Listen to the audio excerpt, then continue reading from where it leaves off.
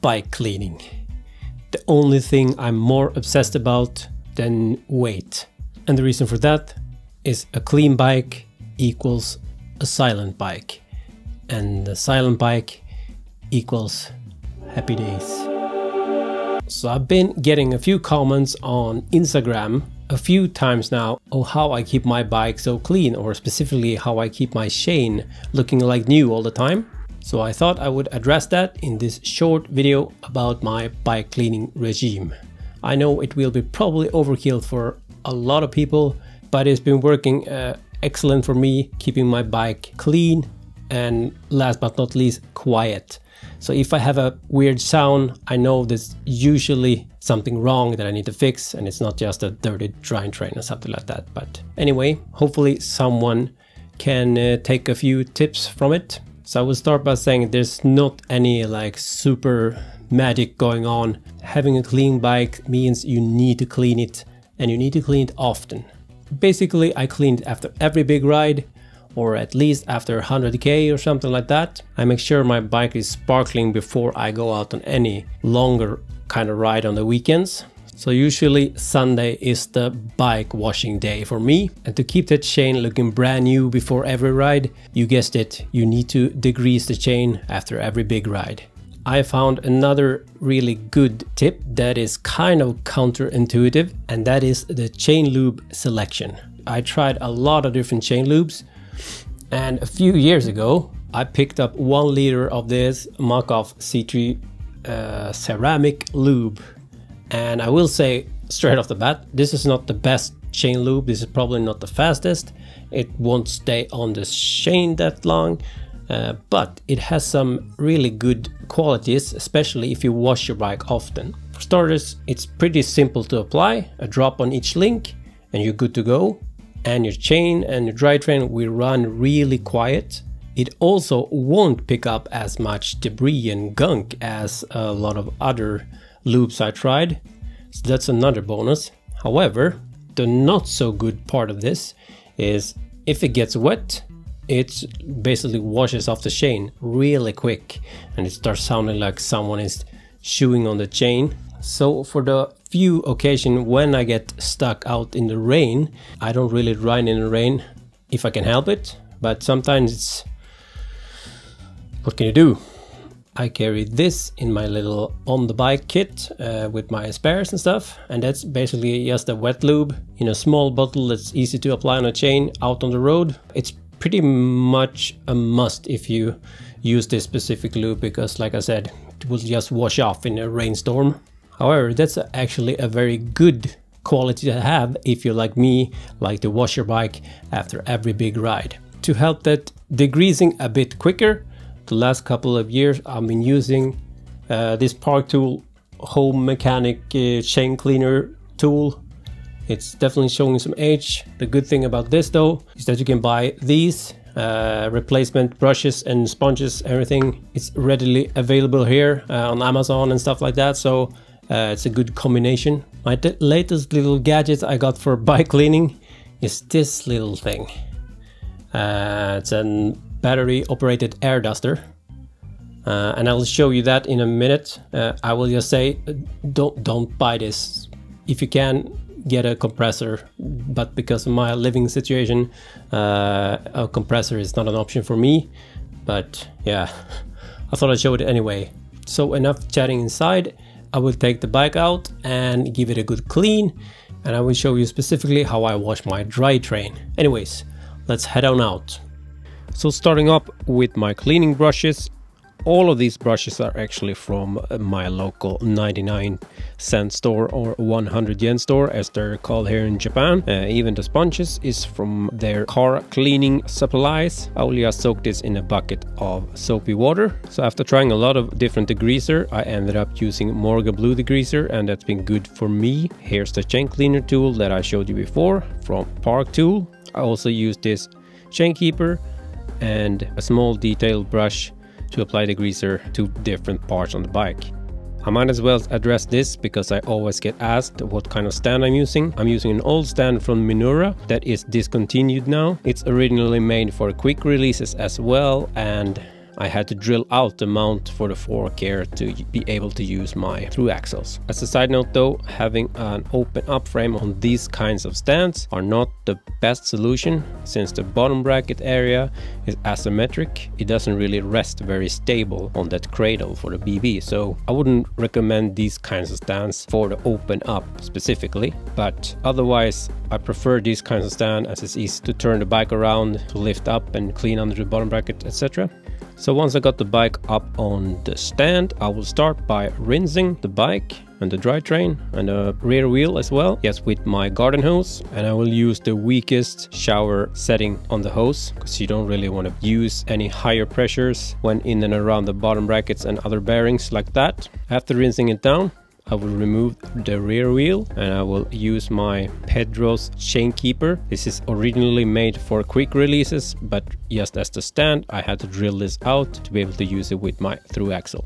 Then I will start to just spray on some degreaser on the chainring and around the rear derailleur as well, and use my detailing brush just to brush off the nastiest gunk that might be stuck to the chainring and the rear mech. I use these rubber gloves so I can use my fingers just to pinch the pulley wheels as I turn the chain, just to make sure to get off that nasty gunk that's definitely is gonna be around the pulleys. And if you don't clean this off, the chain is gonna get dirty real quick again. Give it some extra effort around this area is what I would recommend.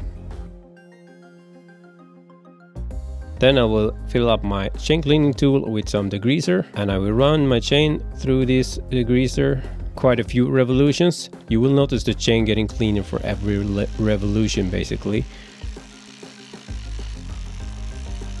Once that's done, you can see the degreaser is pretty nasty now, so I will put that aside, take my detailing brush again and go through the chain and the chain ring, the pulleys again, and just make sure the degreaser has worked itself in all the nooks and crannies you can find in and around the drivetrain area. While spinning the cranks, I like to just put the brush against the pulleys as well and make sure I get that nice and soaked in degreaser. Also do the finger pinch trick again if you see some nasty stuff like this. Get that all out. So now I will use the remaining degreaser that's in the chain cleaner tool, use my brush again and work that degreaser into the cassette. If the cassette is still dirty and you put a nice clean chain on it, just like with the pulleys, it's gonna get dirty real quick. So definitely put some effort in cleaning the cassette as well. And I've tried a few specific cassette brushes, but I found this kind of detailing paintbrush style one works the best to get this cassette clean. And as you can imagine, you will probably flick some grime and dirt onto the rotor, but we will take care of that a bit later.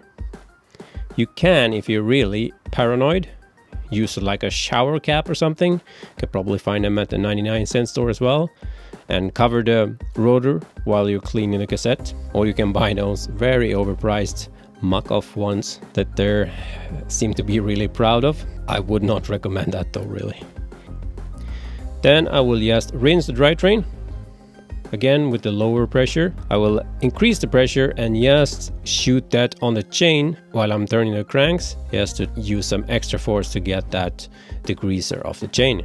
So we might as well clean the frame while we're at it, and I will just use the clean sponge and soapy water and basically drench the whole bike in that nice foamy stuff.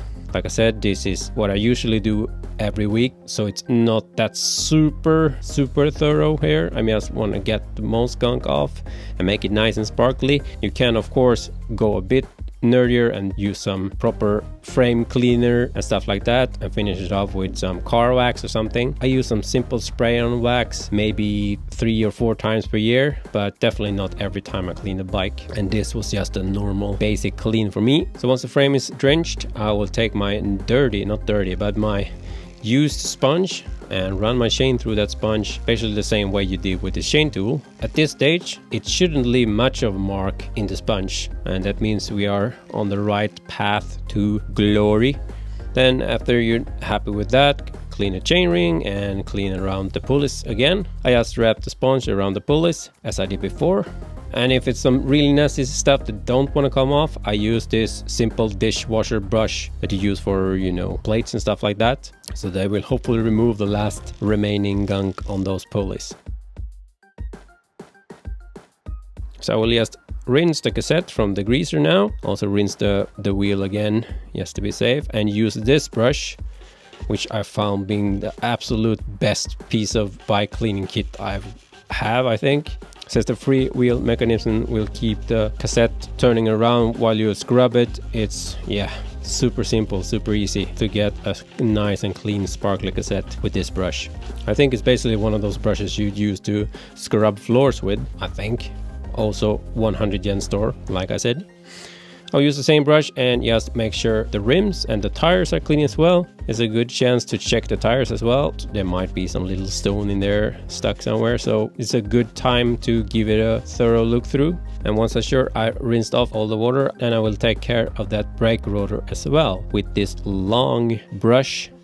I don't know what you use this for normally, but this is perfect to get just in between the spokes and the brake rotor. Make sure you just scrub this on both sides. This is just soap and water like everything else on this bike almost, and I found that this method is good enough to get all that degreaser and mix with oil that might have got onto the rotor from cleaning the cassette. And I don't have any problems with howling discs and anything like that, so it seems to be the perfect solution, at least for me. Be sure to let me know if you have any other tips when it comes to this. I'm always interested to hear other people's solutions. I will just give everything another rinse, just to be safe here. We don't want to have any detergent left on the chain or degreaser or anything like that before we start drying the chain off. A bit of a high pressure spray on the chain again can never be too thorough. Make sure I rinse away as much as I can, especially around the brake calipers as well, because there's usually a bit of gunk left there as well.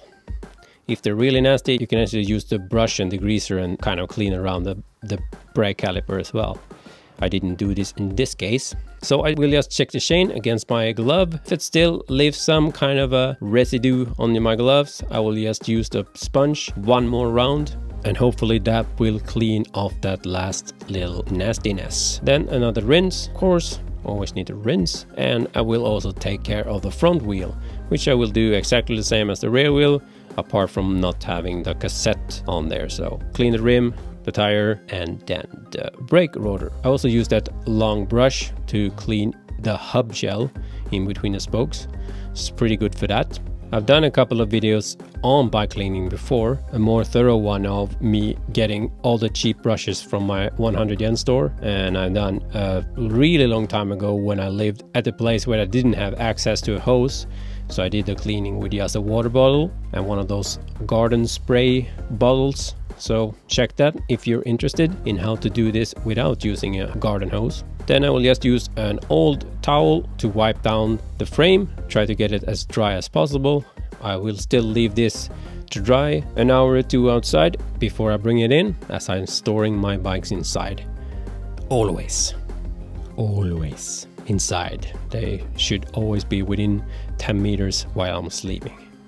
Since this stand allows me to move around the frame, I will just tip the frame on both sides to make sure I get all the water out that's probably inside the spindle and in and around the thru axles and stuff like that. Then I will run the chain through another towel, and it definitely shouldn't leave much of a mark on the towel now. I will also use the towel to pinch the pulley wheels to dry those off. And as you see now, dragging along the chain with my hand doesn't leave a mark at all. So I'm pretty happy with this.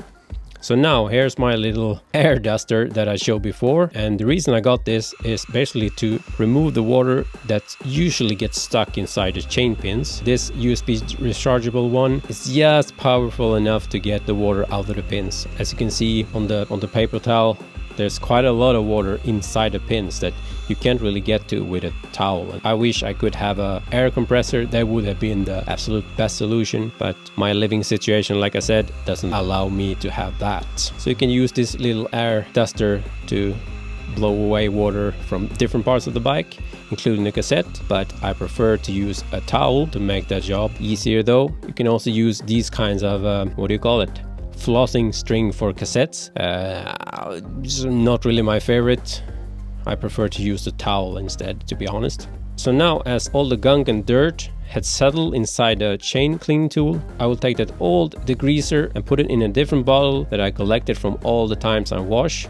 And this actually adds up pretty quick, and since the gunk stays on the bottom, it's pretty much nice clean degreaser that you can use again once you run out of the new stuff. So try to be a bit economical and not just buy new degreaser all the time. And as you see now, it doesn't leave a spot on my hands, so I'm pretty happy with this. The last step is to apply the chain lube, and like I said, I use this C3 Dry Lube from Muc-Off for the reasons I stated before. If you now doesn't enjoy cleaning your bike and you just do this maybe once a month, I do not recommend you using this degreaser, because like I said, it's good for one big ride basically.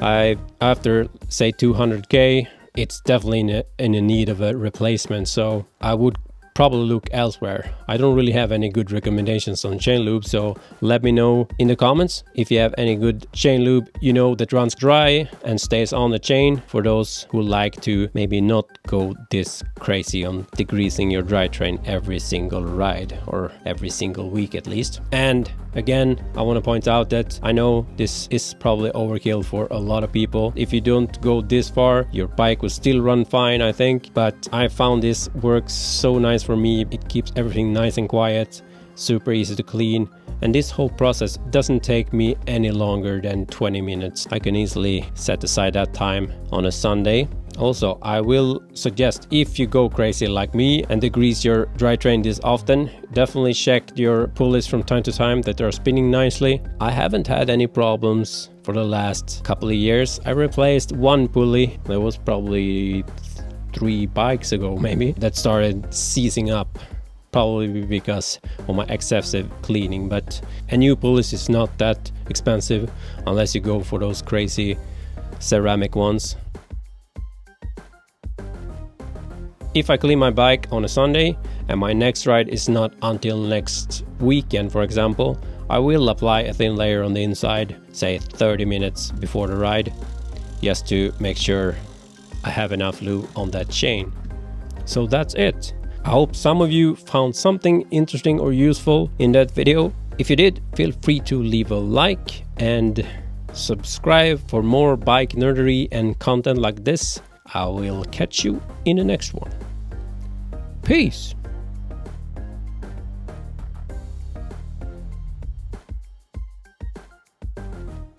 So I thought I would address that